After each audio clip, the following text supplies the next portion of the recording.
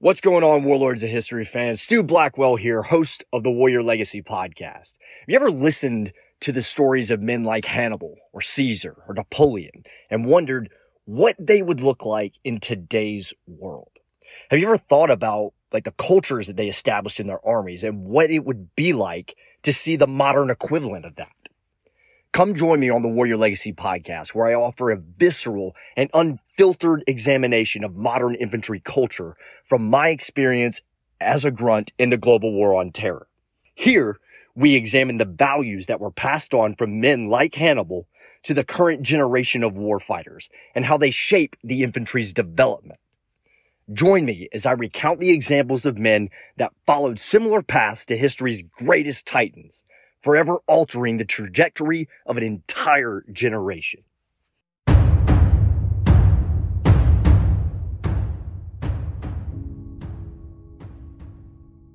In November 218 BC, cold and damp, under the dreary late autumn gray-colored clouds above, from which a gentle rain was pouring, pelting softly against his armor, the 18-year-old Publius Cornelius Scipio sat mounted on his horse, situated on a hilltop just to the west of the Ticinus River in northern Italy, accompanied by his small group of cavalry. Ordered to wait there out of harm's reach at the command of his father, the consul in charge of 8,600 Roman soldiers that were now locked in battle with the 6,000 Carthaginian invaders on the flatland plains below. An encounter that would later be called the Battle of Ticinus, the first battle of the Second Punic War. And although hours prior, at the onset of the engagement, Scipio's group, from the safety of their vantage point, had been quite animated, talking and pointing out to each other the tactical formations and strategies being utilized by each side, the strange appearance of the troops making up the motley Carthaginian force from so many far-off distant lands. As the battle progressed, they had since fallen into a stunned silence. Silence broken only by the sounds echoing out from the battle that was raging down below. The fierce shouts of thousands of warriors, amidst weapons clashing, and the horrific screams of dying men and horses. Scipio taking a moment to look over at his childhood friend, Gaius Laelius, their grim expressions darkly mirroring each other, with each passing minute adding to the ominous sense of distress over what they were witnessing, largely attributed to one man, the Carthaginian General Hannibal Barca. Too far away for Scipio to see his features, but unmistakable by his presence in the field, issuing out commands to his troops. A bold and clearly skilled general that had astonishingly, just weeks past, managed what the Romans believed unthinkable in gaining entry to the Italian peninsula by the way of an audacious land invasion, having marched his army over an incredible distance of 1,500 kilometers, all the way from southern Hispania through Gaul to break through the sharp snow-capped peaks of the Alps,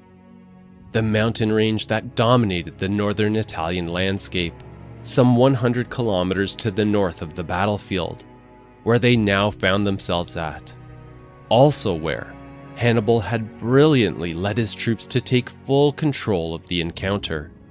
headlined by his North African light cavalry, the Numidians, that assailed the Roman heavy horse like a disturbed hornet's nest, in a seemingly wild series of uncoordinated attacks and charges, but that Scipio could readily see was organized in its chaos, steadily pushing the Roman cavalry wings inwards into their center contingent that had already been battling it out with the opposing Carthaginian center for some time, and that was gradually causing the entire Roman army to become tightly compressed, tangling into one another without adequate space to maneuver and maintain their formations. Scipio's attention pulled to his father, who, in a last-ditch effort to salvage the situation and create some vital breathing space for his army to reorganize, ordered the Roman reserve cavalry into the fray. However, a command that left him vulnerable, protected by only a few guards, which didn't escape the notice of the Numidians, a detachment of which subsequently darted off to target the Roman consul, causing Scipio's eyes to widen in alarm, tightly gripping the reins of his mount. And upon seeing his father, moments later, terribly wounded by a javelin cast into his thigh, fall from his horse, without hesitation, in a brave and flagrant disregard for the dangers at hand, the young Scipio kicked his heels into the flanks of his horse to begin racing down the slope, determined to come to the aid of his surrounded and gravely wounded father.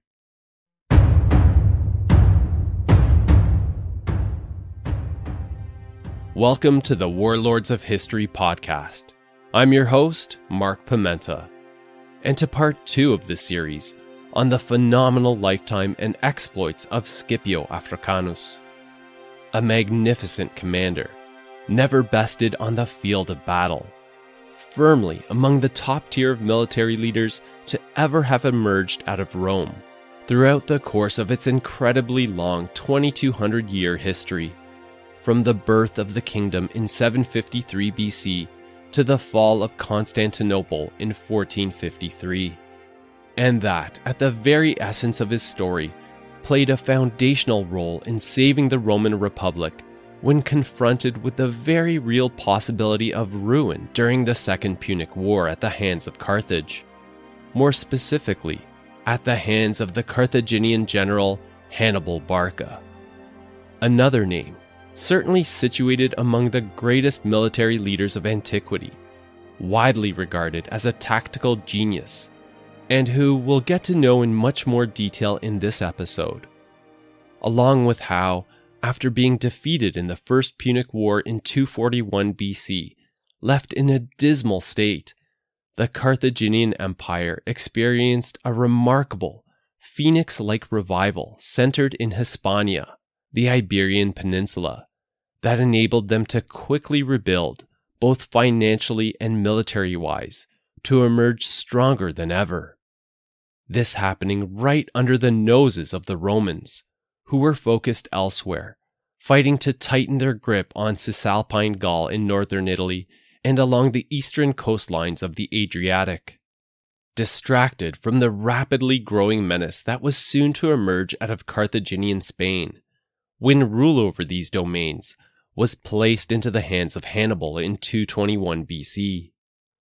who had been born and bred to smolder with an unyielding hatred towards Rome, and from the tender age of 10, trained for war, destined to right the wrongs inflicted upon Carthage, the humiliations it suffered due to the First Punic War and its aftershocks, a destiny he endeavored to fulfill in 218 BC by igniting the Second Punic War, assembling a fearsome army that he led to assault the Roman Republic, unbelievably by the way of a land invasion, an incredibly arduous and audacious march starting from Spain, through Gaul, today France, topped off by traversing the Alps to land in northern Italy and launch his devastating campaign, where the young Scipio, at the start of his military career within his father's army, would be at the forefront of the Roman Republic's initial attempts to stop Hannibal's advance. Both attempts ending in failure, unable to block the path of the Carthaginian army as they made their way through Gaul en route to Italy, which forced Scipio and his father to return there as well, leading to the Battle of Ticinus in November 218 BC. The first engagement of the Second Punic War, wherein Scipio would lay witness to Hannibal's terrifying tactical genius, yet bravely charge into the messy fray to save his father's life. However, before we get into all of this, it's time for some important shoutouts, because I have the distinct honor of welcoming Eitan T as an honorary member, along with Failrock and Billy Bryan as the newest, full-fledged additions into the ranks of the warlords of history immortals. My heartfelt thanks goes to you for supporting my efforts here, with a wider thanks also going out to all the existing immortals for your ongoing support through the Warlords of History Patreon page. Now, as a quick reminder, this episode forms part 2 of the series on Scipio Africanus, meaning that if you haven't yet had a chance to listen to part 1, you might want to do that first. But regardless, whether you're new to the podcast or returning, here's a brief summary of what we covered in the previous installment to help bring you up to speed or refresh your memory as to where we last ended up. Where we began by exploring the rise of Rome in the lead up to Scipio's birth in 236 BC, its growing hegemony over the Italian peninsula, and political evolution, from a small city-centric kingdom in the mid-8th century BC into that of a republic in the 5th century BC. From its very beginnings, steeped in a fiercely competitive environment, battling every step of the way in the defense of their city, but also for greater access to land, resources, and influence. That forged the Romans into a definitive warrior culture, wherein proportions of its citizen base would be levied and trained on an annual basis to fill out the ranks of their armies, the legions, in a constant state of readiness to deal with any impending threats or in the expansion of Roman interests. Led by its aristocratic patrician families, the Roman elite, that at the time of Scipio's era, known today as the Middle Republic, accounted for the vast majority of Rome's Senate seats, its highest individual political offices and military commands, like the family that Scipio was born into, the Cornelii Scipiones. Families competing with one another in a relentless struggle to win accolades for Rome, striving for achievement and distinction versus their counterparts, thereby adding to the dignitas of their respective houses, that Roman virtue associated with familial honor and glory, also linked to one's personal standing and reputation among their peers, and consequently, the intense expectations that would be saddled upon patrician male children to build upon the successes of their ancestors. A sharp influence that Scipio would have most certainly felt, impacting what his upbringing would have looked like amidst the cultural and religious forces that were swirling about in his environment, including, of course, rigorous military training in preparation for his future service in the legions, a step that was of vital importance for any citizen seeking to climb the res publica's political ladder to its highest rungs. Though for Scipio, not just expected to participate, but to excel and lead, in accordance with the examples more recently set by his father and uncle, within a long line of Cornelii Scipione ancestors that had played a leading role in Rome's wars and historic expansion.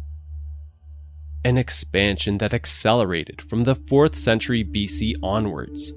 conquering much of central Italy by around 290 BC, the Greek-founded colonies of southern Italy by the late 270s BC, followed by the First Punic War against Carthage in 264. A 23-year slog of a war that put Roman dedication to seeing a task through, no matter how high the cost, to the test on an entirely different level, alluding to another of their prized virtues, gravitas. Building a naval fleet from ground zero to ultimately defeat Carthage in 241, winning control of Sicily, and then boldly reach for more, annexing the islands of Corsica and Sardinia from the Carthaginians in the years that followed. A sequence of conquests that altogether worked to affirm Rome's dominance over Italy up to the Arno River in modern Tuscany, though not by asserting direct control over their defeated Italian foes, but rather by imposing bilateral alliances upon them, which became a key aspect of the Roman Republic's growing military strength, since the main provision required of its allies was to provide soldiers on demand, thus fueling the Roman war machine, ever deepening the pool of recruits from which its legions were drawn. And during Scipio's youth, from birth through to adolescence, 236 to 219 BC, when he was about 17, since Carthage, after the First Punic War, with their once dominant fleet now lying in shattered ruins at the bottom of the Mediterranean Sea, in economic and political dire straits, were no longer viewed as a credible threat by the Roman Senate, the legions over these years were now turned northwards from Rome, marching beyond the Arno River into Cisalpine Gaul, the Po Valley in northern Italy, and also sailing eastwards across the Adriatic, along the coastlines of Illyria, today the Croatian coast,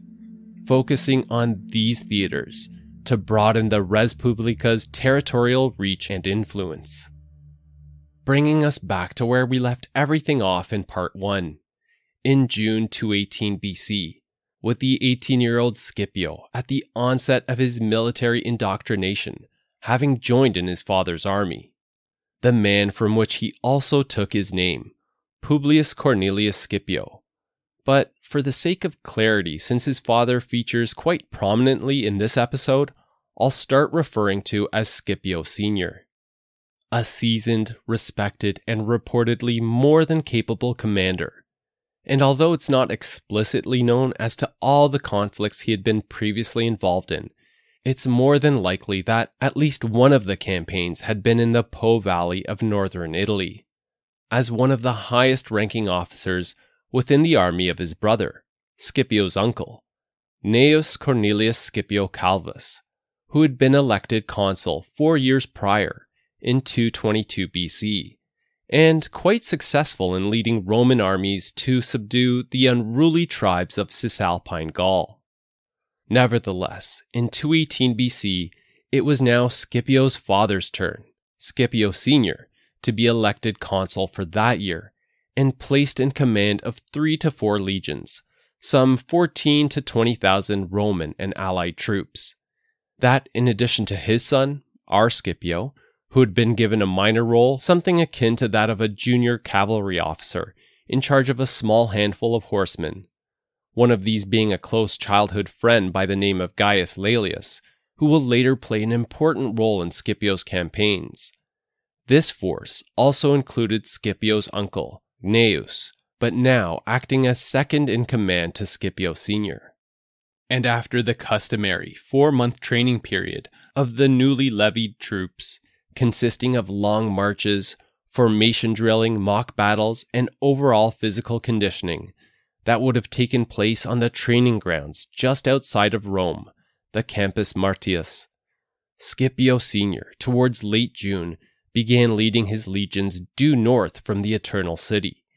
aiming for the Po Valley, intending to launch a campaign against 2 of the most powerful Gallic tribes that resided there, known as the Boii and the Insubres, both having been soundly defeated by Rome in recent years, and afterwards, as per the custom, accepting alliances with Rome as well. Yet, for reasons that will become much clearer to us a little later on, in early 218,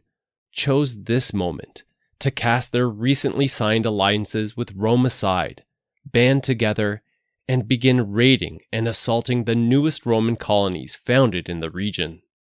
namely Cremona on the northern bank of the Po River and Placentia on the southern bank, each site about 100 kilometers to the southeast of the modern Italian city Milan. And of note is that Scipio Sr.'s army had been directed north by the Roman Senate, despite their recent declaration of war against the Carthaginian Empire in late 219 BC. The main idea here being that,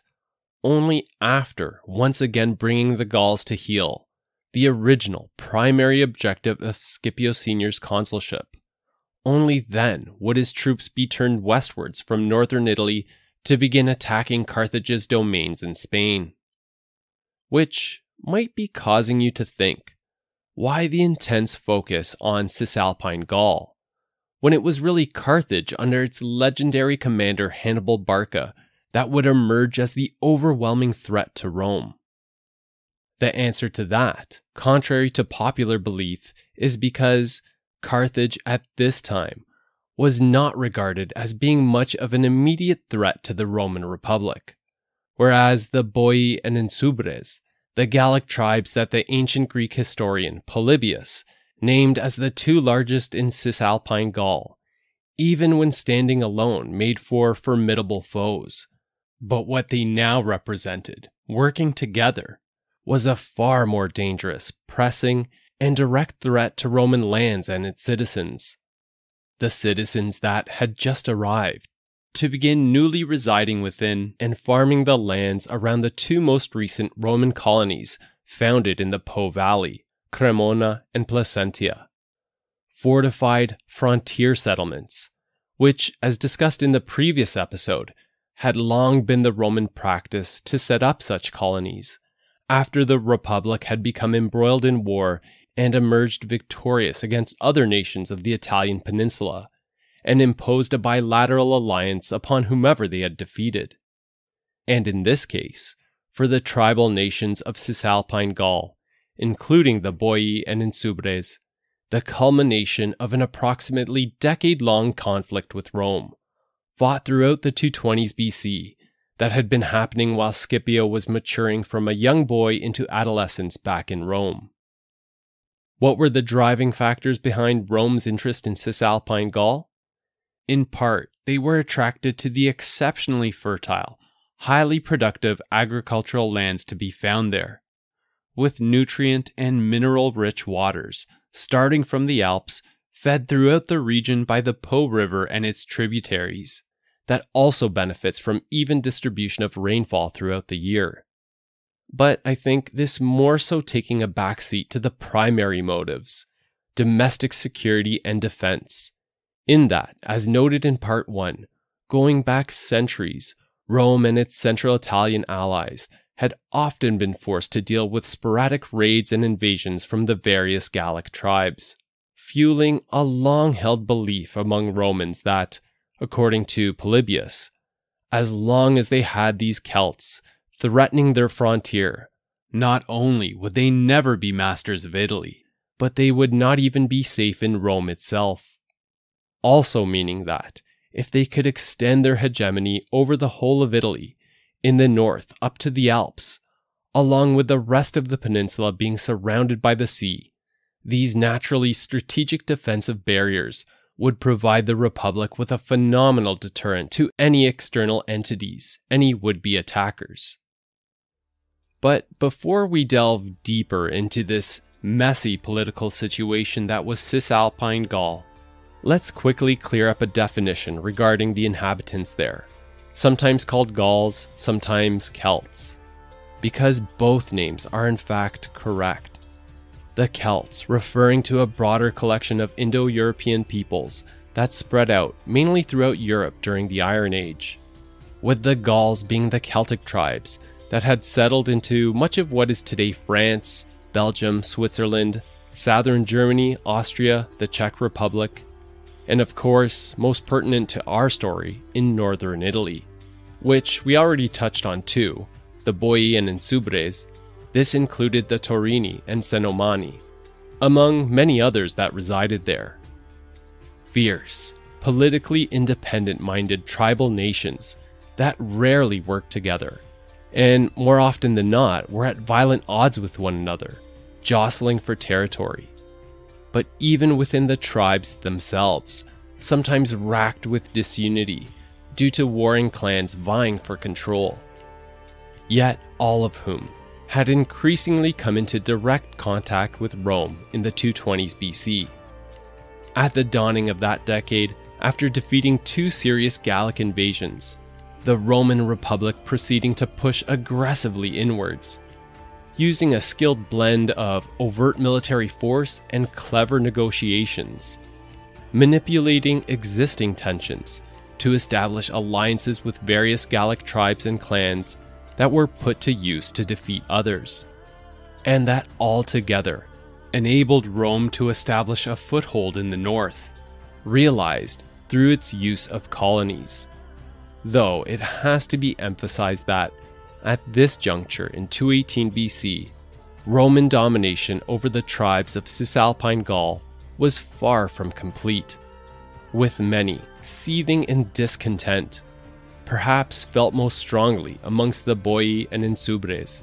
that had both, in the more recent years leading up to 218, fought against and been defeated by Roman legions, forced to submit and swallow down alliances. Amidst deep concern among the wider grouping of Gallic tribes as to the growing Roman presence, and for those that had agreed to alliances with Rome, whether willing or coerced, all of these established on extremely shaky grounds. Then, of course, when the Boii and the Insubres, with their anger finally boiling over, upon seeing Roman colonies start popping up on their lands, overturned their alliances, joined forces, and in revenge began harassing and raiding against Roman colonies and garrisons. The eruption of these fierce Gallic attacks on Cremona and Placentia in 218 gives us a much better sense as to why Rome was focusing so much of their military efforts in Cisalpine Gaul, instead of descending upon their Punic foes with everything they had, again, despite having declared war against Carthage in late 219 BC. Although it must be said that they weren't wholly neglecting the Carthaginians, being that the consul elected alongside Scipio Senior for 218, Tiberius Sempronius Longus, had been sent by the Roman Senate with his legions to Sicily, where they began readying for an invasion directly into North Africa to attack the Punic heartland. But what's interesting here is that they weren't proceeding with a sense of urgency in this endeavor, since they felt that time was on their side. And as Barry Strauss points out in his book Masters of Command, the Roman Senate believed Carthage only capable of waging a defensive war, which lulled them into a false sense of security, thinking they were insulated from the reach of the Carthaginians and any significant attacks on Italian soil. Understanding that the Carthaginian reach, via their once glorious naval fleet, had been absolutely smashed during the First Punic War, with Rome picking up the baton as the undisputed sea power of the Western Mediterranean.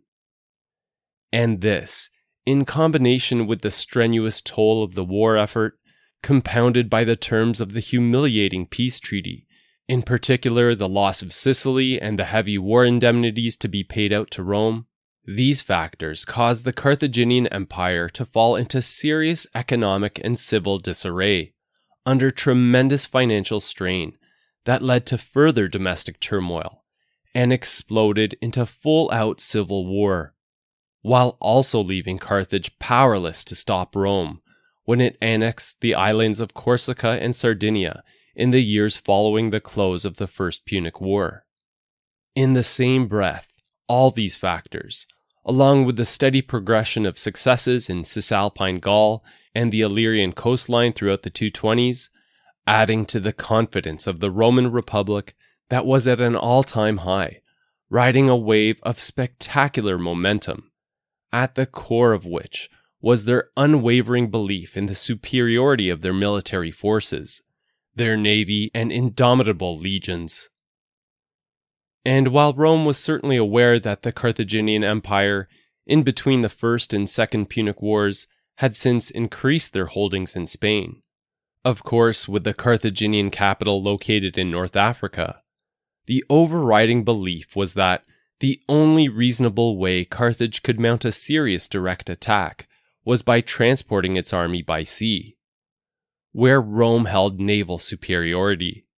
In 218 BC, possessing an estimated 220 quinqueremes, and triremes as well, perhaps all in a fleet counting up to 300 warships, in comparison to Carthage's navy that hovered just above 100 vessels, thereby adding to Rome's sense of security, thinking they were beyond Carthage's reach, and again, despite being at war with them, the Roman Senate continuing to deprioritize actions against Carthage in favor of its other areas of interest. A decision that would come back to haunt them in unimaginable ways, and, to their future detriment, their near-future collapse, as would become shockingly clear in the years to come, the Roman Republic grossly underestimating the scope of the incredible Carthaginian revival in the few decades in between the end of the First and beginning of the Second Punic War. Not appreciating the extent of Carthage's renewed economic and military strength by 218 BC. And as emphasized by David Potter in his book, The Origin of Empire, Rome from the Republic to Hadrian, when he says that Carthage, thanks largely to the activity of Hannibal's family in Spain during the previous years, had become vastly stronger than ever before. Headlined by the over 100,000 strong, exceptionally skilled and professional army situated in Spain in the hands of Hannibal Barca, though he remained of unknown quality to the Romans at the time, would reveal himself a military genius, and all too aware of the constraints facing him, and that a naval invasion was off the table. But herein lies part of his genius,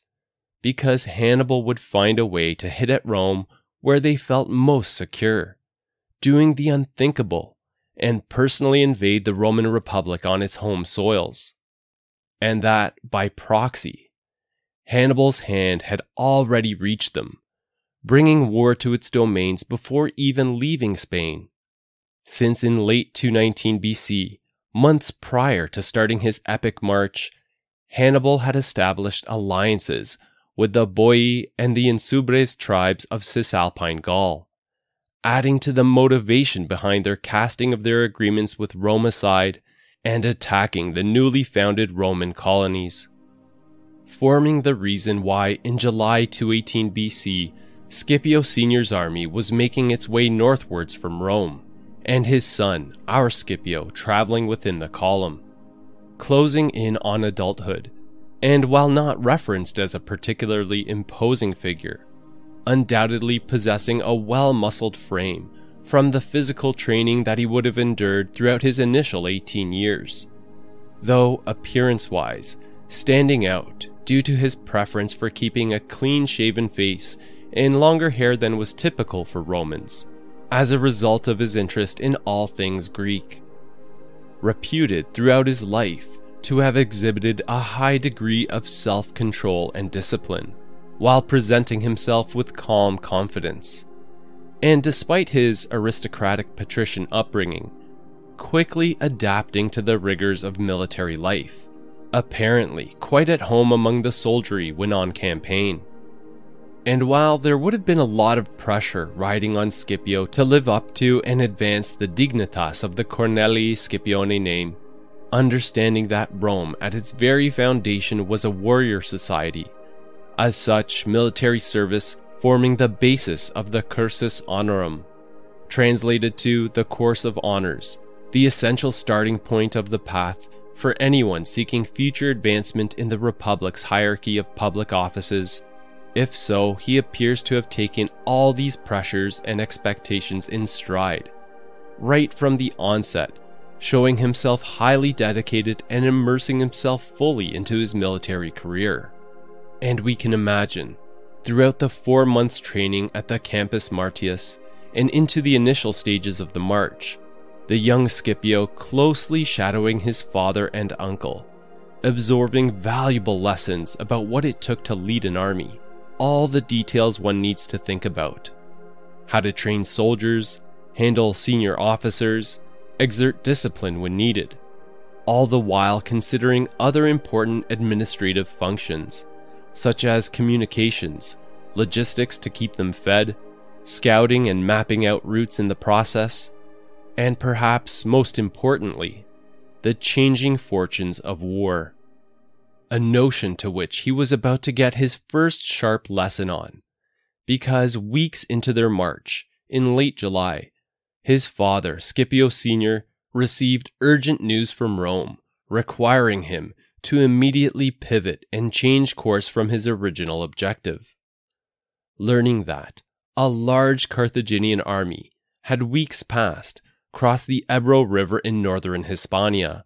moving northeast along the coast to the Pyrenees Mountains, the range that today straddles the border between modern Spain and France. The Ebro River, that by virtue of an agreement made between the two nations in 226 BC, marked the dividing line between Carthage and Rome's areas of authority, a line that both sides were forbidden to cross bearing arms, but that Carthage had now violated, at the spear tip of which was Hannibal, who had departed in spring, probably around May 218 BC, from his base in Carthago Nova, today the city of Cartagena, on the southeastern coast of Spain. At the start of his incredible march, among the most impressive in all military history, to ultimately break through the Alps and invade Rome by land. Perhaps begging the question, did the Romans understand Hannibal's true intentions here? Now, this is a notion fiercely debated among historians, but I tend to fall on the side of probably not, because although some may have brought this forward as a possibility, the vast majority would have tossed this out as quite preposterous, citing the distance needed to be covered, over 1,500 kilometers or nearly 1,000 miles, along with the impracticality of maintaining supply lines over the length of the route to support such a campaign, made worse by the many hostile tribal nations found along the path, not to mention the formidable geographical barriers. Instead, what I think would have been far more reasonable for the Romans to conclude was that Hannibal was aiming to expand the Carthaginian Empire's holdings in Iberia through to the northeast of the peninsula, while also picking off the city-states in this area that had bound themselves in friendship to Rome and through more formal alliances. For example, those north of the Ebro River, along the northeastern Spanish coast, including Tarraco, today known as Tarragona, and Emporie, located about 150 kilometers to the northeast of modern Barcelona. Why would Hannibal bother with these cities? Because, remember, like we covered in the first episode, after the Roman Republic's victories in the Pyrrhic War and the subsequent First Punic War, it became abundantly clear to many such smaller, independent cities and nations of the Western Mediterranean that Rome was emerging on the wider stage as a force to be reckoned with.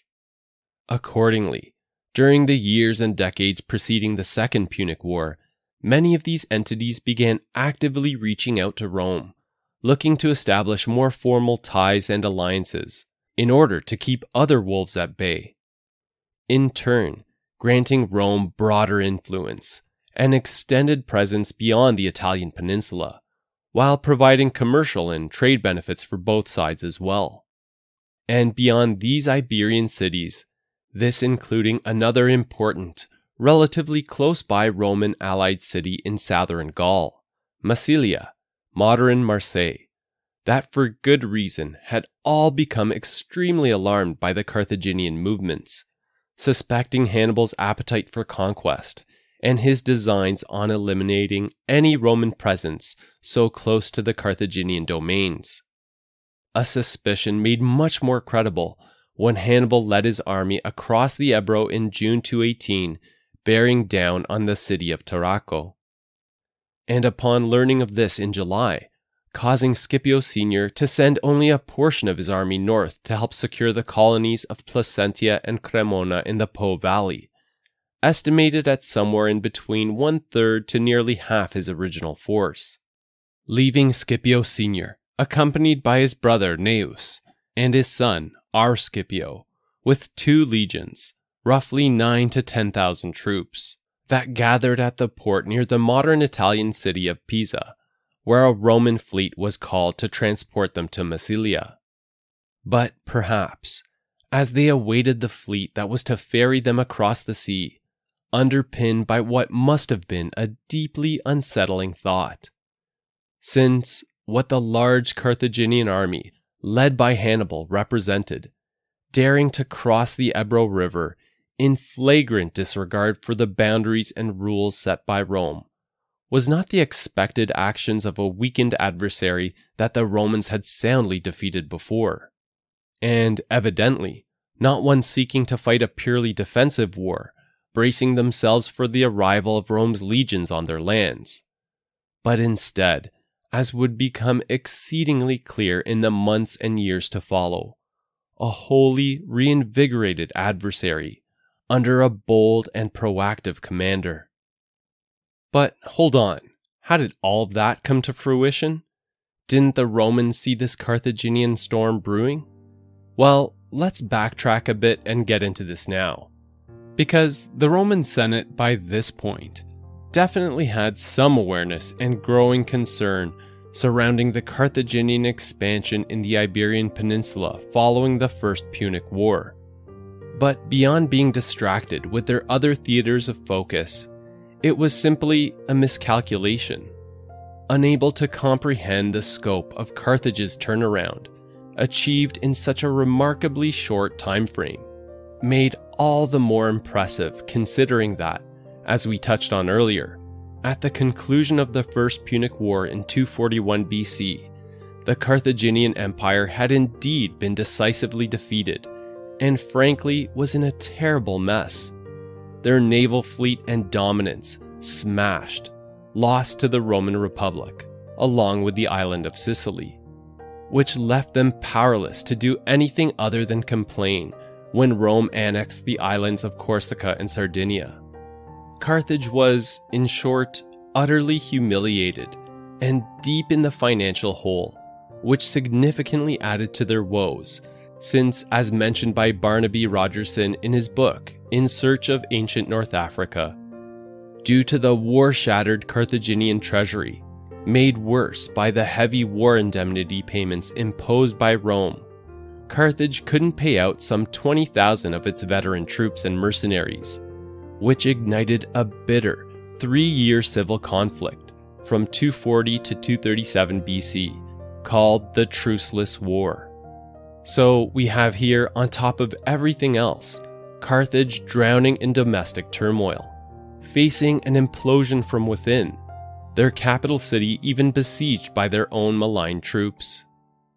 Thankfully, however, what they did have was a phenomenal general by the name of Hannibal Barca, who we were introduced to in Part 1, and that you might recall, despite attached to the losing side, had performed exceptionally well in the First Punic War, never losing a battle himself, and that once again emerged as a Carthaginian hero, figuring out how to break the siege, then command over a ruthless and hard-fought but ultimately successful campaign over the mutinous troops. These feats, combined with his actions during the First Punic War, propelling Hamilcar to emerge as a leading political figure in Carthage. His political rhetoric, singular in its view, dripping with an unyielding hatred of Rome, calling for retribution, while loudly antagonizing the members of the Council of Elders, the Carthaginian version of the Roman Senate, that had agreed to the humiliating peace treaty and that had since followed a policy of appeasement to the subsequent Roman aggressions. Hamilcar repeatedly emphasizing the point that Rome would never be satisfied until Carthage was no more, or Carthage put a stop to them. Accordingly, in the pursuit of rebuilding Carthage's strength, getting them back into fighting shape, to eventually reopen hostilities against Rome, which he saw as inevitable, Hamilcar unveiled a master plan that in 237 BC, after quelling the civil war, the Council of Elders gave their blessing for him to proceed with, which was to raise a small army, whatever could be scraped together, likely in the low thousands, and lead them in the expansion of the Carthaginian Empire's holdings in the Iberian Peninsula, which in 237 only consisted of a thin strip of coastline along what is today's southern Spain. Hamilcar also bringing along his 3 young sons, that according to the ancient Roman historian Valerius Maximus, Hamilcar often boasted about, describing them as a brood of lions raised for Rome's destruction. The eldest, Hannibal, who was 10 years old at the time, and his two younger brothers, Hasdrubal and Mago. Hamilcar bringing them along in this venture, aiming to mold them into the next generation of Carthage's best commanders, a title to which his eldest would prove unrivaled. Hannibal, a name deep in religious meaning, bestowed in honor of the principal god of the Carthaginians, Baal, also referred to as the Lord of the Fires. According to Patrick Hunt in his book Hannibal, Hannibal's name meaning something akin to Baal be gracious or merciful to me, who was born in 247 BC into the influential Barca family that owned large farming estates several days' travel south to the city of Carthage. And interestingly, quite similar to that of Scipio's story and that of the Cornelii Scipione's importance in Rome, the Barcas had long been one of the great aristocratic families of Carthage, playing in the top echelons of its political order, with some of his forebearers, none less so than his father, Hamilcar, also coming from a notable military tradition. Meaning that, while Hannibal was undoubtedly well versed in his glorious family history, and that Carthage for centuries past had ruled the western Mediterranean unopposed, during his first 10 years, he would have grown up in Carthage experiencing something entirely different, seeing his nation going through some of its most difficult times, downtrodden, with the Roman Republic pointed to as the sole cause of all its problems. Of course, heavily attuned and influenced in this belief by his father Hamilcar, who prior to sailing off with him to Spain in 237 BC, from both Polybius and the ancient Roman historian Livy, we learn that Hamilcar brought Hannibal to one of the most magnificent and certainly sacred buildings in Carthage, the Temple of Baal, where Hamilcar led his son up to the altar and bade him to lay his hands upon the sacrificial animal, about to be given to Baal's flames. This is the moment Hannibal swore an oath of eternal enmity to Rome. Now, when Hamilcar led his small expeditionary force into Spain in 237 BC, landing at the Carthaginian city of Gades, modern Cadiz, on the southern tip of the Iberian Peninsula, this became the starting point from where Hannibal and his brothers would witness, over the next 9 years as a part of their apprenticeship for future command, their father presiding over a truly magnificent campaign. Hamilcar using an expert blend of sheer force and cunning diplomacy to grow the Carthaginian Empire's authority and presence in Spain exponentially. First and foremost, concentrating his earliest efforts on pushing northeast into the interior of the peninsula in order to secure control over the incredibly rich silver mines found in southeastern Spain, which had always been the central piece to his entire plan, since this was used to fuel and fund his campaign from there on in, to procure allies amongst the various Iberian and Celtiberian tribes in the region, enlisting them as mercenaries under his command and paying them handsomely to ensure their loyalty. The silver also used to finance the construction of important settlements and forts along the south and eastern coasts of the peninsula, with some of the wealth used by Hamilcar to buy himself more political support from the Council of Elders back in the Carthaginian capital, who, once it began dawning on them how valuable Spain was to their future, evidenced by the silver that was being shipped into their treasury, in turn they sent Hamilcar more North African troops to not just maintain, but further expand the Punic footprint there. All the while, Hamilcar, the skilled general that he was, delivering an impressive string of battlefield victories upon the Hispanian tribes that opposed him. Going back to the words of Barnaby Rogerson, after 9 years of war, Hamilcar had succeeded in carving out a whole new empire for Carthage that was entirely self-financing, fed by his control over the famous silver mines. His sons, always in the field accompanying their father,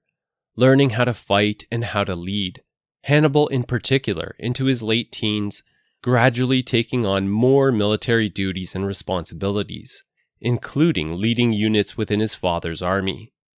However, in 228 BC, while fighting to push further northwards, Hamilcar's glittering career finally coming to an end when slain in battle against the Vettoni tribe in central Spain.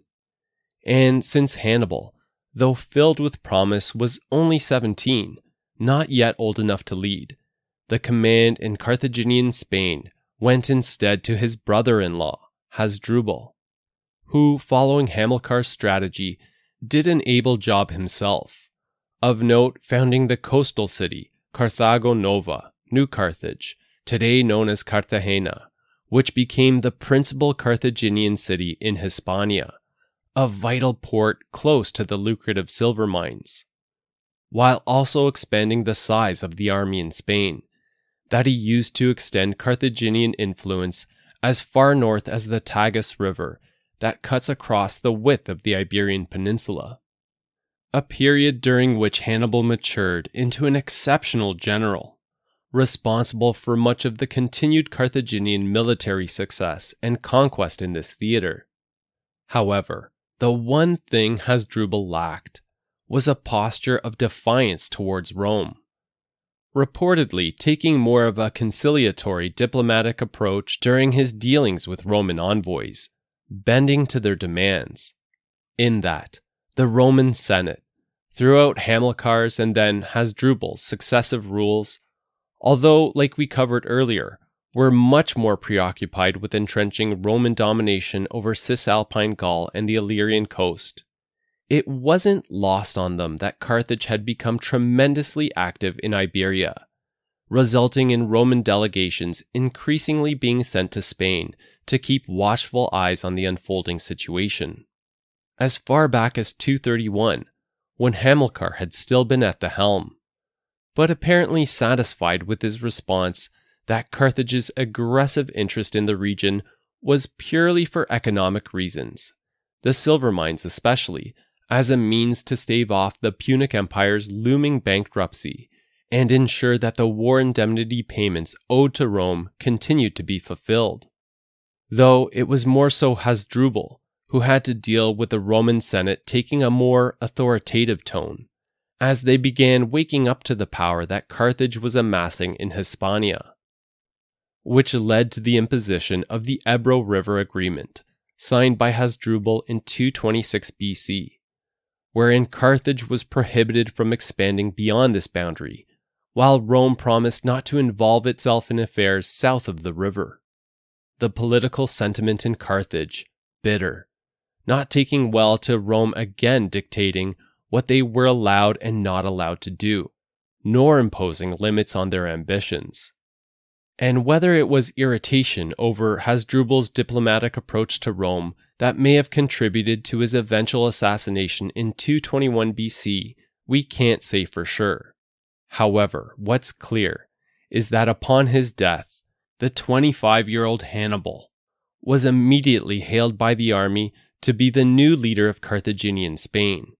his promotion soon ratified by the Council of Elders in Carthage. By all accounts, shaped from his living of a military life from the age of 10, Hannibal made for a physically imposing specimen, and according to Livy, he even looked like his father, possessing the same intense expression and penetrating gaze,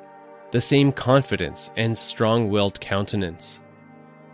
Although for the personality description that most resonated with me, let's go to Barry Strauss, who wrote that Hannibal was a man of extremes.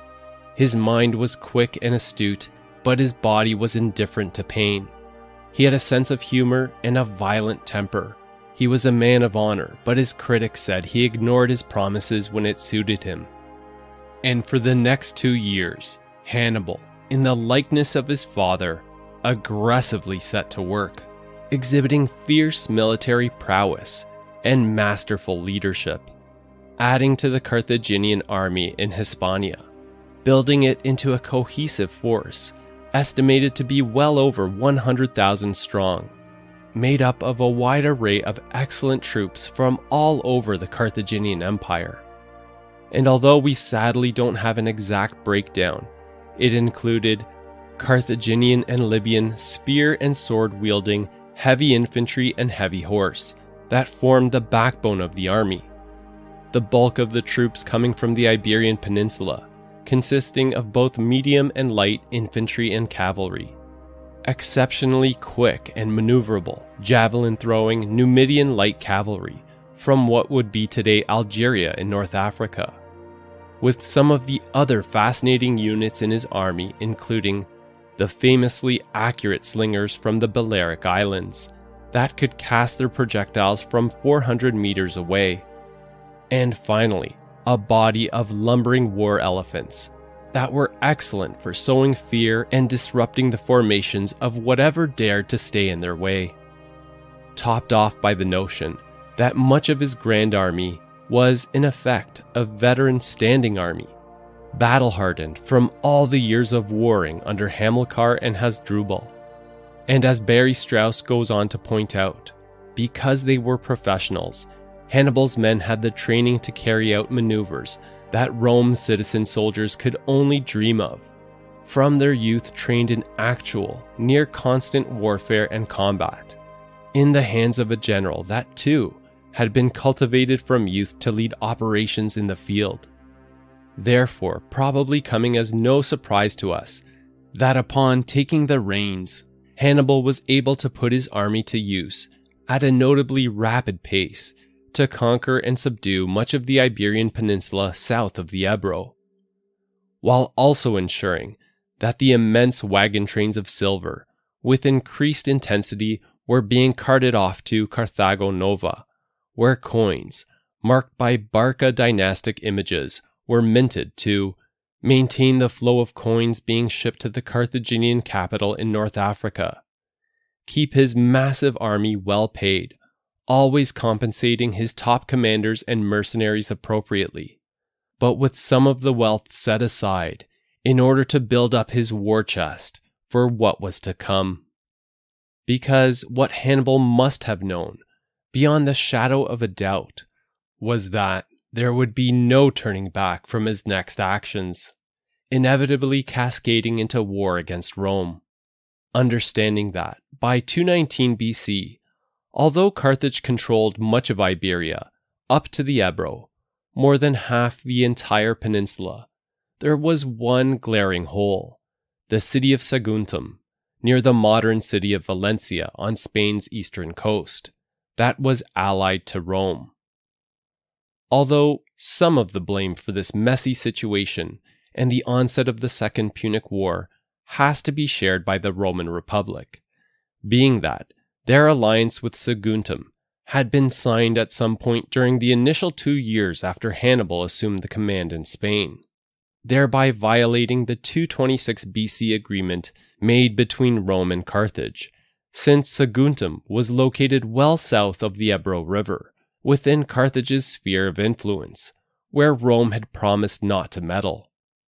The inhabitants there seeking a deterrent to avoid being swallowed up by Carthage, while in turn providing Rome with a perfect locale, a beachhead from which future incursions could be made into the heart of Carthaginian Spain, should the need arise, or when they got around to it, after mopping up their operations in Cisalpine Gaul and Illyria.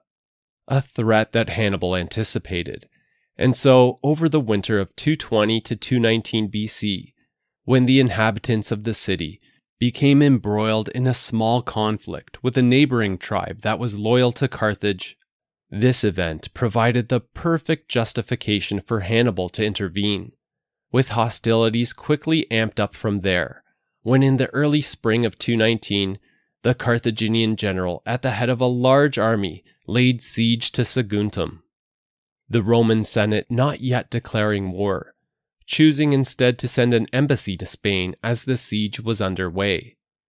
But when they arrived, let's just say things didn't go very well, Hannibal refusing to grant them a formal audience, and Polybius describing the interaction as a brief and curt exchange, with the Roman envoy rather insultingly dismissed, intoned to immediately remove themselves from Hispania, which they did, sailing from Saguntum directly to North Africa, landing at Carthage to make their appeal with the Council of Elders, demanding that Hannibal be ordered to call off the siege and be handed over to Rome, dangling the possibility of war if they refused. But finding the Council of Elders unwilling to waver, arguing that it was Rome that had been in the wrong in the first place for having broken the Ebro River Agreement, allying themselves with Saguntum. Though underneath this argument, obviously influenced by the wealth pouring into their city from Hannibal's hand, and the fact that he had an enormous and fiercely loyal army under his command. Regardless, the tension was palpable, promises of war hanging thickly in the air. But even then, when the envoy returned to Rome in mid-219, having accomplished nothing, even then they didn't declare war upon Carthage. And the Roman Senate continued to send its legions to subdue the Gauls in northern Italy, and deal with piracy along the Illyrian coast, reluctant to start war with Carthage until the disturbances in these regions had been appropriately silenced. However, in the late autumn of 219, after an 8-month siege, when Hannibal made a horrific example out of Saguntum, a message that reverberated throughout the Mediterranean, having viciously sacked the city, plundering all its wealth, and according to Livy, commanding that all the adults be put to the sword, those hiding in houses burned down over top of them, as if in a funeral pyre, and the children enslaved. This brutal and complete eradication of their ally amounted to a direct affront and challenge to the Roman Republic that they simply couldn't put off any longer, immediately sending a delegation to Carthage, where, as the Romans again stood before the Council of Elders, listening to them reiterate the same rationale and arguments they had made in the previous meeting. Let's go to Polybius to help us paint the picture. The Romans made no other reply but the following. The most senior of the embassy, pointing to his toga, announcing that he held declarations of both war and peace within its folds, and that he would let fall whichever of the two they bade him.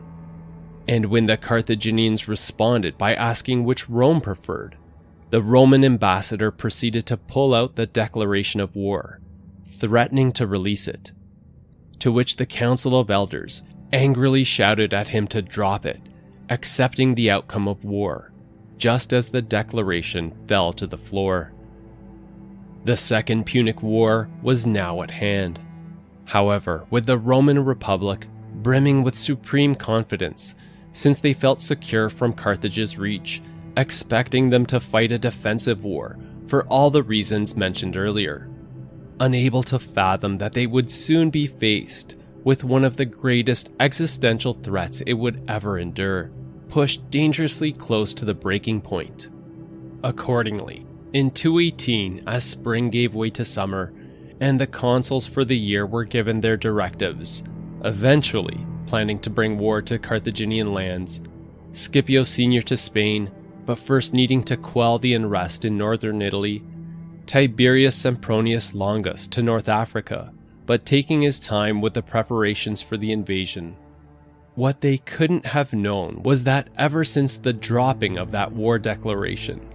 Hannibal through the winter of 219 to 218 BC, from his base in Carthago Nova, had immediately set to work at a furious pace, making massive preparations for his invasion into Italy, including sending envoys to the disgruntled tribes of Cisalpine Gaul to secure alliances with the Boii and the Insubres, promising to join them there and help free them from the Roman yoke. Also setting up his brother, Hasdrubal, in command of Spain with a strong defensive army of approximately 30,000. Before departing from New Carthage in the early spring of 218 BC, at the head of just over 80,000 troops, 70,000 infantry, 12,000 cavalry, 37 war elephants, and a huge war chest of silver. marching at an aggressive pace northwards, crossing the Ebro River sometime in June, which, as we know, tripped the alarm bells to go off in Rome, forcing Scipio Sr. to split off a detachment of his army northwards to the Po Valley, and leaving him with 2 legions that were to be transported from Pisa to Massilia, which probably didn't depart until around mid-August. While during this time, from June until mid-August, Hannibal's army progressed steadily up the northeastern Spanish coast, towards the Pyrenees Mountains, encountering hostile tribal nations along the way, not taking kindly to a Carthaginian army moving through their lands, but that were either soundly crushed or convinced by silver to comply with the Carthaginian general, as were the aforementioned city-states friendly to Rome, Tarraco and Emporiae, that quickly fell under his sway, seeing the immense army that Hannibal had with him, and wanting to avoid the horrendous fate that befell Saguntum. With Hannibal then quickly marching off, crossing through the Pyrenees Mountains into southwestern Gaul in late August or early September. By this point, Hannibal's army reduced to around 40,000 infantry, 10,000 cavalry, and 37 elephants. Some of these losses attributed to casualties, but also because Hannibal peeled off about 15,000 to defend the newly acquired domains in northern Spain, with the balance of the reduction stemming from some Spanish troops deserting, others dismissed from his army, unwilling to venture too far away from their lands. Though altogether, still leaving Hannibal with a large and powerful army, 50,000 that advanced quickly along the coastline, approaching in the direction of Massilia, situated to the east of the Rhone River, where it drains into the Mediterranean. Now, what this late August, early September timing also coincided with was the arrival of Scipio Sr. at Massilia with his 2 legions in tow, some 9,000 to 10,000 Roman and Italian allied soldiers, including our Scipio, that upon arriving at the city immediately set up a fortified encampment nearby while taking stock of the evolving situation, trying to nail down Hannibal's position. From the Massilians, learning of all the up-to-date news regarding Hannibal's exploits in northern Spain, and that he had already crossed the Pyrenees, making rapid progress, expected to hit Massilia any day now. Yet these same incoming reports also yielding a confused mix of answers as to the location of Hannibal's main army. Scipio, watching his father work to get more definitive answers, sending Roman ships west, skirting the coast, looking for any telltale signs, while Roman cavalry scoured the countryside, all their efforts coming up empty. And aside from one instance, when a group of 300 Roman and 200 Carthaginian cavalry, by accident, crashed into one another, resulting in a particularly nasty skirmish, wherein almost all of the Carthaginians were slain, and the Romans losing almost 50% of their number. This got them no closer to answering the question, where was the main Carthaginian army? Surely they should have reached Massilia by now. However, the fact is that Massilia had never been a target, and the Carthaginian general wanted to avoid getting bogged down in any battles against Roman forces outside of Italy, which is also why he didn't continue following along the coastline of southern Gaul into Italy, a route fully controlled by Rome, laden with forts and garrisons. Hannibal was determined to fight the war in Italy. As such, he took great pains to conceal the whereabouts of his army, during his coastline approach to Massilia, suddenly pivoting from this path, abruptly marching his army inland, using the thick forests of southern Gaul to keep hidden from view as he led them north to the western bank of the Rhone River, where he intended to cross near modern Avignon in France. A crossing that would prove a serious challenge, not just due to the river itself, several hundred yards wide, and the difficulty getting loads of troops, equipment, food, etc. across the waterway, along with 37 war elephants. But made worse by the hostile Celtic tribe called the Volcae that awaited on the eastern bank of the Rhone, readying to hit at the Carthaginians if they dared to cross, where they would be extremely vulnerable, in order to dissuade this foreign army from entering their lands, while giving the Volcae a prime chance to plunder their food and equipment.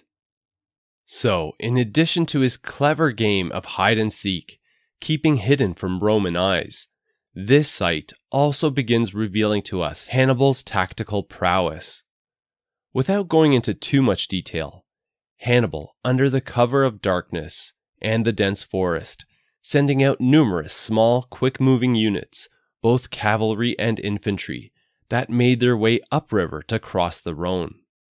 Wherein, upon seeing smoke signals waft into the air, communicating that his detachment was in position, Hannibal ordered the bulk of his army to begin the river crossing, drawing the warriors of the Volcae tribe to assemble on the eastern bank, expecting easy pickings,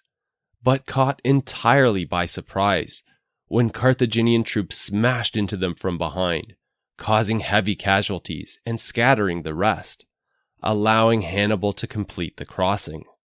An operation dependent on impeccable timing, executed to perfection.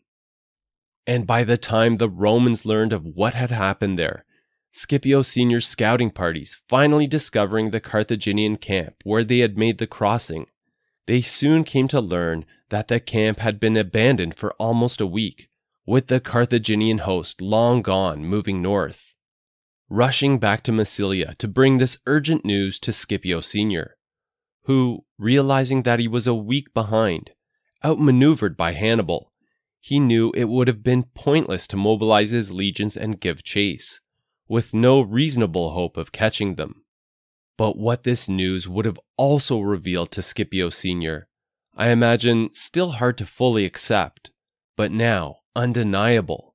was Hannibal's true intentions, and that as a result of where his army was headed, that he was looking to gain entry to northern Italy through the Alps. Scipio's father immediately sending communications to the Roman Senate, along with his plan to stop the wily Carthaginian commander, handing over the command of the 2 legions to his brother Gnaeus, and ordering him to proceed westwards from Massilia to begin attacking Carthage's recent acquisitions in northern Spain, in order to disrupt Hannibal's supply lines and any chance of reinforcements being sent from Spain.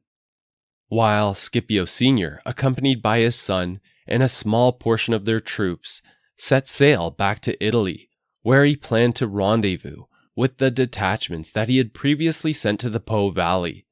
and use this force to smash Hannibal's army as they emerged from the unforgiving Alps, probably wagering, and rightly so, that the Carthaginians would be depleted and exhausted from the last legs of its arduous march. Though a quick side note here is that this is probably the point that, while the Roman Senate didn't outright cancel Longus's invasion of North Africa, he was probably put on high alert, ordered to stay in Sicily, but be ready to bring his legions north in the event that Scipio Senior failed in his attempt. But going back now to Hannibal, it was now mid-September 218 BC, and the next weeks would indeed put his army to the test, marching north from Avignon along the western banks of the Rhone River, through Upper Provence, and then turning east, where the geography changes, giving way to the foothills of the Alps, the peaks of which would have now been seen far off in the horizon. Hannibal driving his army at an aggressive pace, determined to get through the Alps before winter set in, choking the passes closed. Reaching the base of the mountain range towards mid-October, the final leg of their journey into northern Italy, that Polybius tells us took 15 days to complete from beginning to end. Although I think it's important to state that we can't emphasize enough how difficult these 15 days must have been for them, because even though it wasn't yet winter, The autumn weather made their march increasingly precarious as they made the ascent. Wet and cold, facing hypothermia, night temperatures plunging below 0 degrees Celsius. And as if the natural elements weren't challenge enough, there were hostile Celtic nations that resided in these lands, forcing Hannibal to deal with 2 serious ambushes, one from the Allobroges, and just days after, followed by an attack from a tribe known as the Meduli. Raids that, although fought off by the Carthaginian force, wreaked havoc on their pack animals and supplies, as well as some rather heavy casualties, which made their climb to the peaks all the more difficult.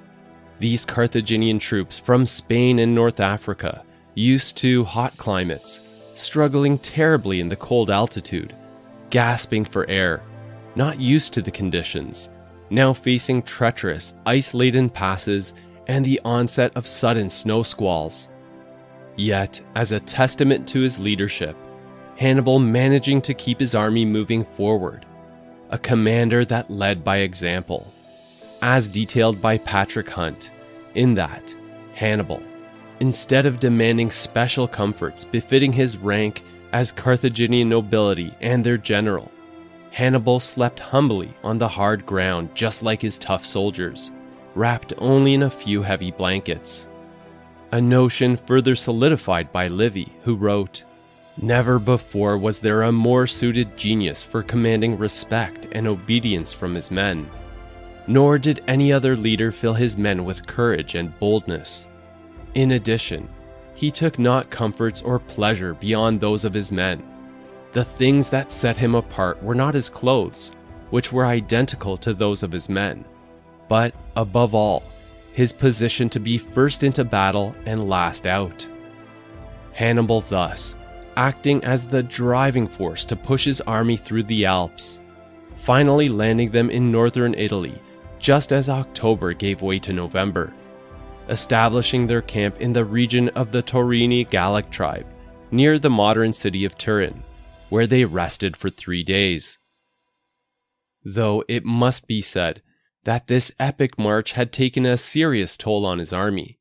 since you may recall that, months back when they had crossed the Pyrenees, Hannibal's army at that time counted around 50,000. However, by this point, his force had been cut nearly in half, reduced to an estimated 20,000 infantry and not more than 6,000 cavalry, and interestingly, the 37 war elephants, which somehow all survived the trek.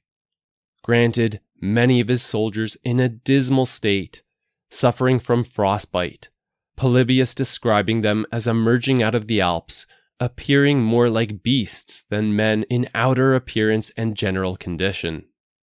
And the sobering reality was that this was just the beginning for them, now facing war against the Roman Republic. And although their plight became slightly improved by the arrival of a trickle of Boii and Insubre warriors, their strongest Gallic allies in the Po, when Hannibal, right after arriving in the region, in the attempt to start replacing his much reduced ranks and ignite a broader swath of Gallic tribes to rise up against Rome, first reached out to the nearby Taurini tribe to form an alliance. This offer was met with a resounding no, the Taurini citing the meagerness of the Carthaginian army and the absurdity of this force being capable of defeating the legions of Rome. Hannibal knew he had to make a firm statement, so after briefly resting his army, he unleashed a devastating surprise attack on the Taurini, which helped from both a practical standpoint to replenish their lost provisions, while certainly giving note to the wider group of Gallic tribes inhabiting the Po Valley that the Carthaginians had indeed arrived, a powerful force not to be trifled with. But what this loud action also did was call the attention of Scipio Sr., who, if not aware by now, became firmly aware of where the Carthaginians were situated, causing Scipio Sr. to immediately set out in pursuit, departing from his headquarters at the Roman colony of Placentia, where they had been waiting for weeks in anticipation of Hannibal's arrival. Admittedly, the number of troops at Scipio Senior's disposal, from the various sources gathered, ranging quite a bit.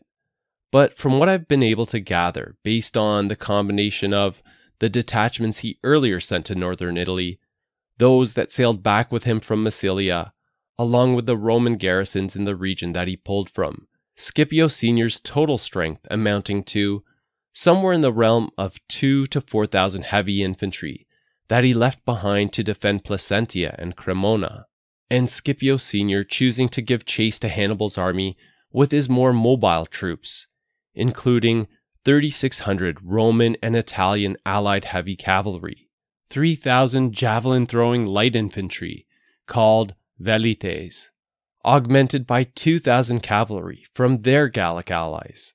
All in all, a pretty sizable force totaling around 8,600. And the 18-year-old Scipio too, with his small command of horsemen accompanying his father. That, from Placentia, traveled westward along the northern bank of the Po River, crossing its tributary, the Ticinus River, today called the Ticino, about 40 kilometers to the south of modern Milan. Shortly after making that crossing, marking the site where, in the cold, dreary, and rain-soaked November of 218 BC, that the first battle of the Second Punic War would be fought, the Battle of Ticinus. The Romans coming face to face with Hannibal at the head of a forward group of 6,000 Carthaginian cavalry, which, although we don't know the exact breakdown, is assumed to have been a mix of heavy and medium cavalry, made up of North African, Spanish, and Gallic units, along with a strong contingent of Numidian light cavalry, all of whom, under Hannibal's direct command, had been making their way eastwards along the Po, since Hannibal too, through extensive scouting efforts, was aware of the Roman approach, and equally hungry for a fight, a win, to prove their mettle and get the ball rolling to gain broader support among the Gauls. Bringing us to the scene that we covered at the top end of this episode. As the two armies happened upon one another, Scipio Senior first ordering his son Scipio to safety, to watch the battle from a nearby hill with a handful of horsemen under his command, while he set to work organizing his lines, assembling a strong center as per the Roman custom, placing all his light infantry in the middle, supported by the Gallic horsemen behind, while the Roman cavalry was split into two wings, and a small reserve of Roman cavalry behind the entire force, where Scipio Senior was situated.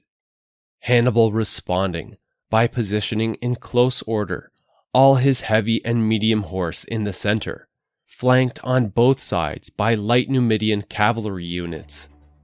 which is when Scipio Senior initiated the battle, ordering his velites forward, across the wet plain, with the Gallic cavalry trailing behind, with the intention of softening up the tightly packed Carthaginian center with their javelins, driving Hannibal to counter, ordering his center cavalry to advance with speed, moving so quickly that the velites, in fear, understanding that they were about to get mowed down, filtered back through the Gallic horsemen behind them, causing some disorganization within the Roman lines, and with few velites having had enough time to even cast one javelin into the mass of Carthaginian horsemen that smashed into the Roman allied Gallic cavalry, as the two opposing center forces violently blended into one another, the Roman velites and their Gallic allies becoming locked in a chaotic melee with the Carthaginian cavalry, many of whom, on both sides, reportedly dismounted to slog it out and win the center. Victory hung in the balance, with no side appearing to have the edge, though a stalemate that would soon change,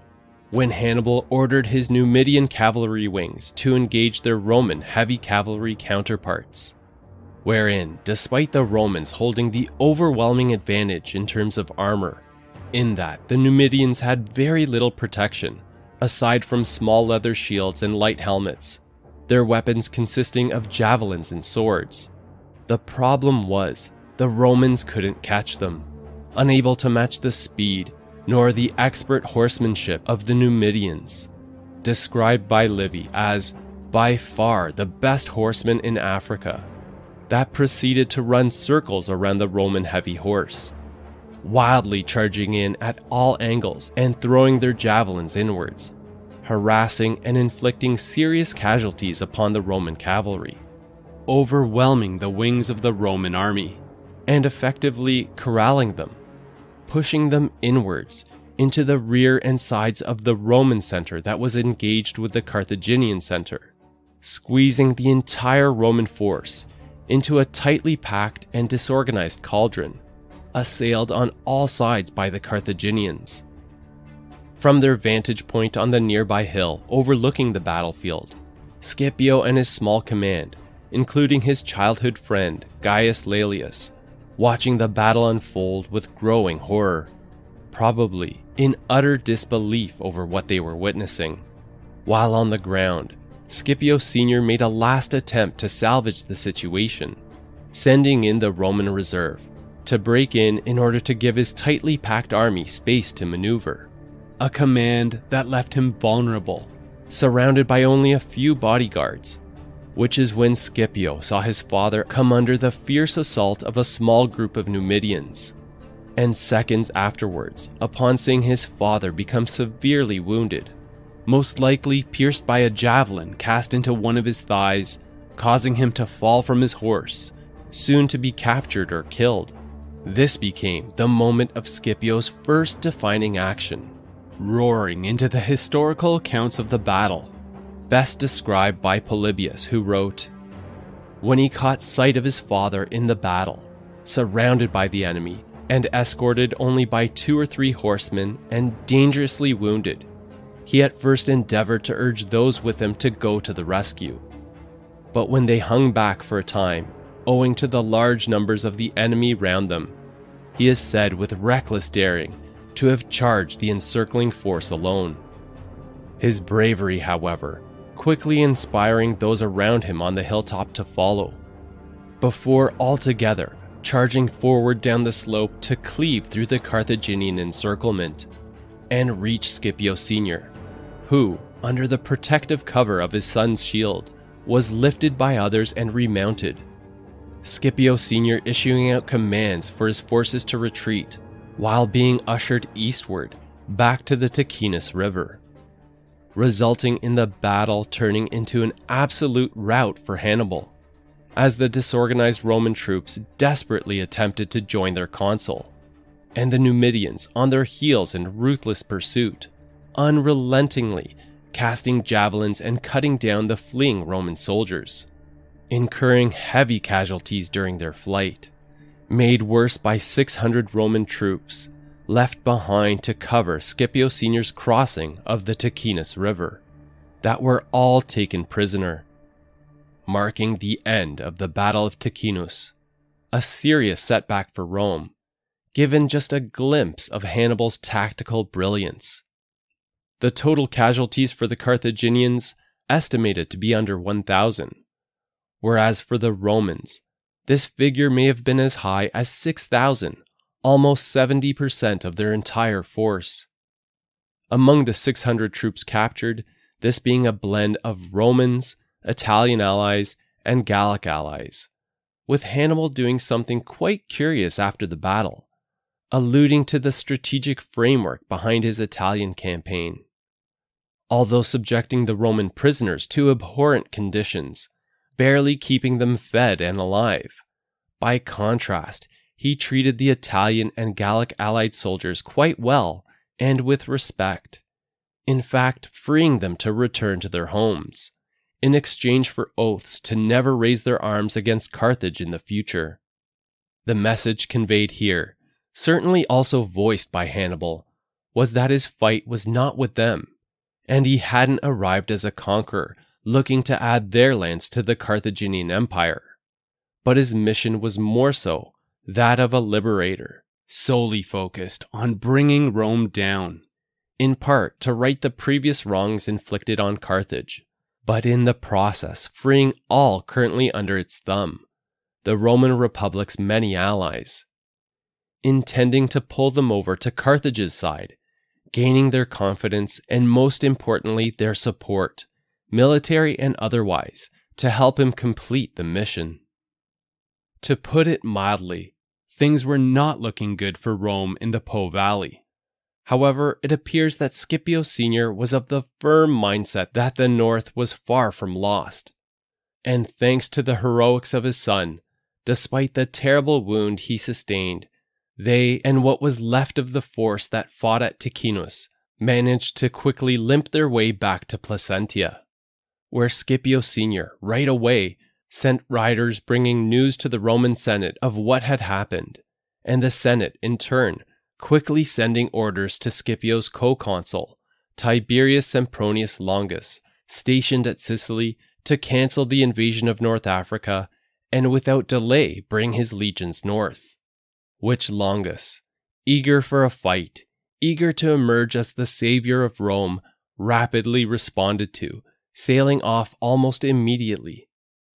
The mood in Rome, of course, deeply concerned,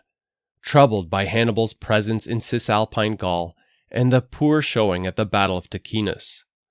but optimistic when it came to the odds of future success, being that what had been lacking among the forces that Scipio Sr. led against Hannibal was Rome's best troops, their heavy infantry. An insight that would have also been noted among the Roman soldiers that had been consolidated at Placentia, helping to rebuild their shaken morale, along with the understanding that Scipio Sr. was looking like he would survive his grave wound, granted facing an extensive recovery period. And while there wasn't a whole lot for them to celebrate at the moment, Scipio Sr. took this opportunity to add to the rebuilding of their morale by honoring the actions of his valiant son. In a ceremony taking place on the grounds of Placentia,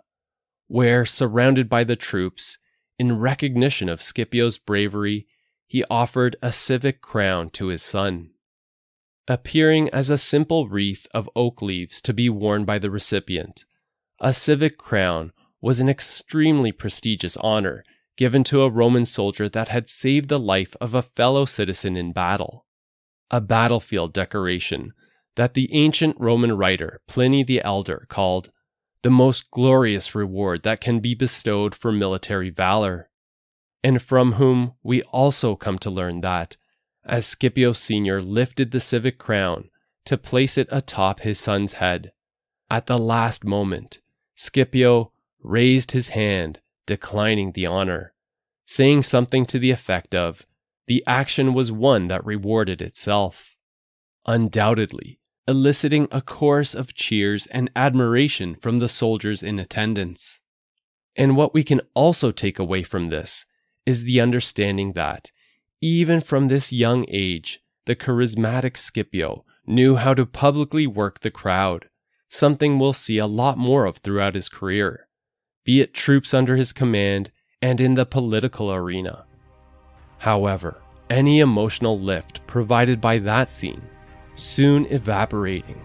when Hannibal, so uniquely skilled at essentially everything military related, including psychological warfare, in a clear challenge to the Roman Republic's authority in the region, Hannibal marched his army in plain view of Placentia, setting up his encampment uncomfortably close, with only a few kilometers and the Trebia River separating them from the Roman colony. An overt challenge to fight that Hannibal knew the Romans, in the short term, were powerless to respond to, thereby highlighting their weakness and vulnerability,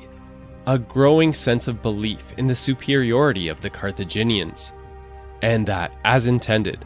alongside, of course, his comprehensive win at the Battle of Ticinus, began winning him broader support among the Gallic tribes,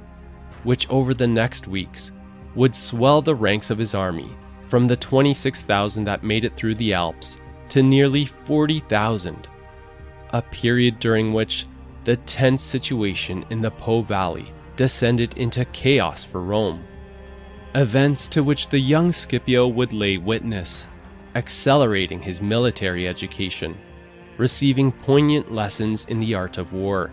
as he watched his father skillfully navigate through the rapidly deteriorating situation, though many of the lessons gained also coming from Hannibal, his undeniably impressive achievements, having marched his army from Spain 1,500 kilometers away to burst through the Alps into northern Italy, and from the hilltop near the battleground, witness Hannibal conduct a tactical masterpiece at Ticinus. But as the next years would show, proving to only be the beginning of Hannibal's phenomenal campaign, emerging as the greatest threat that Rome had ever faced.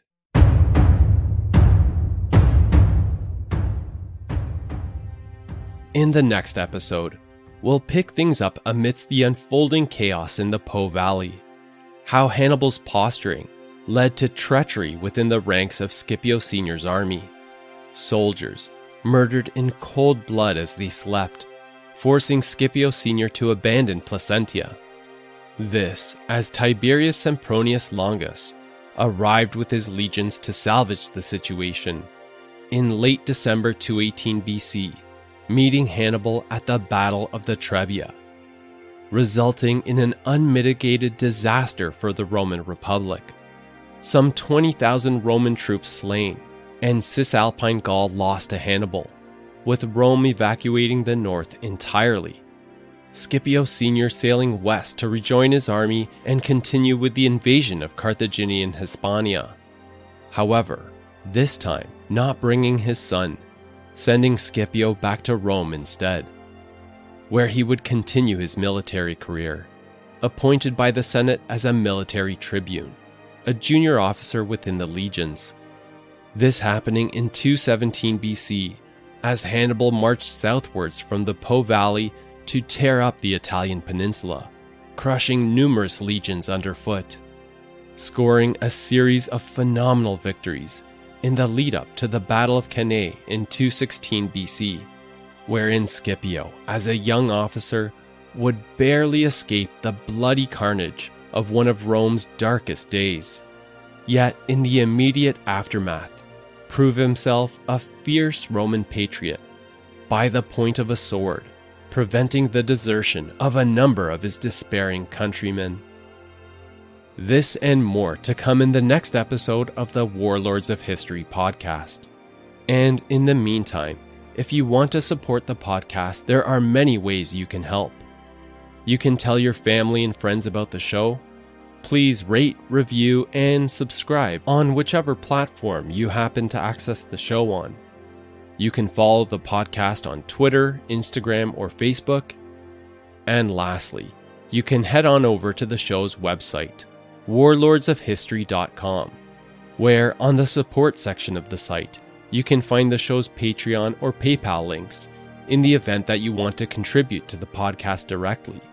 But beyond this, where I'll include some additional info, like images and maps pertaining to this episode for your viewing pleasure, and where you can also reach out to me with any thoughts, questions, or suggestions. I would love to hear from you. Thanks for listening, and I hope you enjoyed the episode. Theme music from audionautics.com.